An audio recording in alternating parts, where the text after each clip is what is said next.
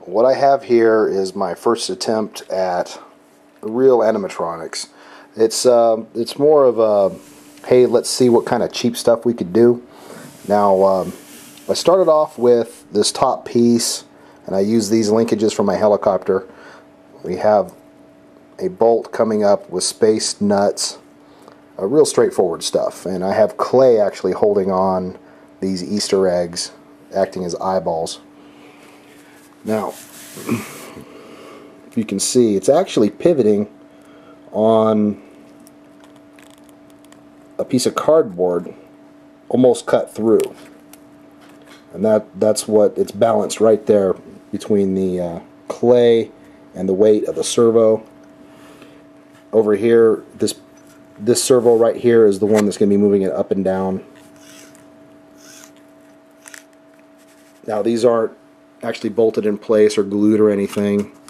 It's just cut just right. These pieces right here, so it doesn't wiggle so much. It takes up the slack. This piece down here, this section right here is actually the same plastic that I used without modifying it, other than drilling a hole for the linkage, because I had a cable activation in this to open this up for this mask in my other video.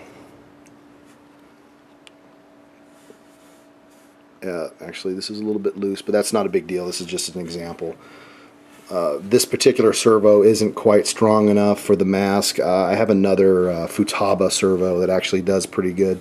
I can't remember the model number at the moment of that servo, but as you can see, it's just cardboard, and this is just to have some fun. I have the transmitter right here and the receiver battery set up just right here.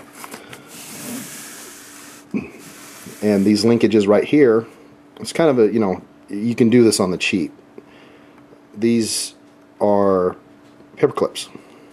You just unravel a paper clip, bend it as needed, and there you go. This particular transmitter is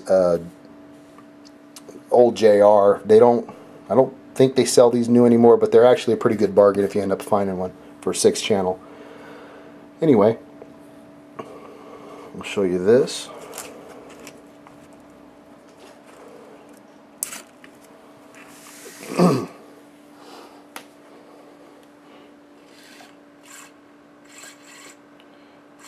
Now, this is the direction that I preferred to have it. You can reverse these in this particular transmitter rather easily.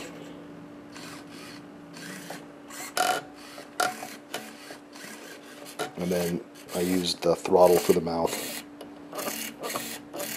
because it can be positionable. You don't have to, it doesn't spring back. You can take them apart and remove the springs on these if that's really necessary for what you're doing. But if you have a cheap car radio with some halfway decent servos on it, you just play around, throw in some strips of ABS. That's what these are. Actually, 2 of them glued together to make it thicker, using regular hardware bolts. I have 2 bolts going through here with nuts holding it sandwiched together. The bolts going into the cardboard, just holding it steady. This is not anything spectacular by any means, but it's proof of concept for what I wanted to do. Not the super quickest responding servos, but they're fun. My 4-year-old just loves this.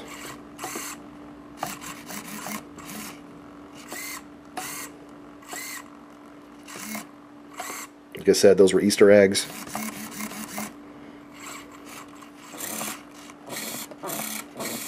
And paper clips and cardboard.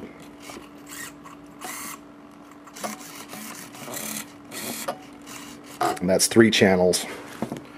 So, with this particular transmitter, can be mixed and reversed, limited. This is not, JR is not super popular now, but this particular transmitter holds its own for what I'm doing. So, but yeah, this as a unit, this was just me playing around. I wasn't planning on putting this in there to have it, you know, be animatronic or anything. This section may make it in there, but I'm not fully sold on its function yet. But you know, just a proof of concept. So thanks for watching.